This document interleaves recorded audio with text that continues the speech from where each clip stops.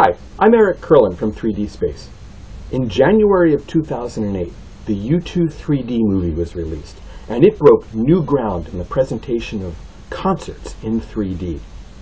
In subsequent years, there have been 3D concert films from Hannah Montana, Justin Bieber, the Jonas Brothers, One Direction, and even Metallica. But way back in 1982, on October 30th, Halloween Eve, on college campuses around the country, students watched a live broadcast of a concert featuring the band Devo, and sections of the broadcast were in 3D. Now, unfortunately, there were some technical problems with the actual soundtrack, and the broadcast was only done that one time. A shorter version was shown later, but the concert's never really been shown again, and it hasn't been released on video. Here's a clip. You're calling everywhere you turn.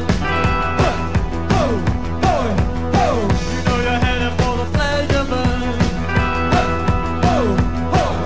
The words get stuck on the tip of your tongue. She's the real thing, but you knew it all along. She's just the girl. She's just the girl you want. She's just the girl. She's just the girl.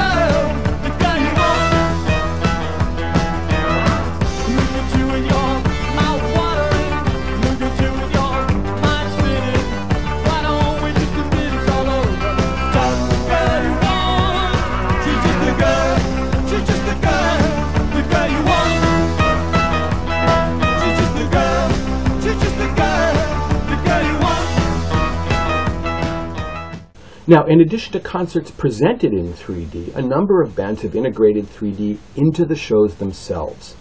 In 1998, the band Kiss, on their Psycho Circus tour, included 3 giant rear projection screens. They gave Polaroid glasses to the audience, and audiences watched visualizations and music videos on the screens during the show. Other bands have done similar things, including Kraftwerk, Primus, and OK Go, who in 2010 toured with a music video that I shot called White Knuckles.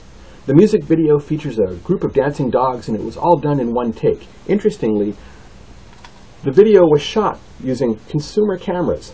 This is a pair of Canon point-and-shoots with a controller built into an Altoids tin. It's a really fun video. You could click the link below to watch it in its entirety. And another interesting note about the White Knuckles video. That video ended up being the first video released on the Nintendo 3DS. Millions of people bought their 3DS and got to watch this at home. If you'd like to learn more about 3D and music, 3D and music videos, please go to our website at www.3-dspace.org, and please make a donation to our campaign so that we can preserve all of this video and have a museum where people can come and see it.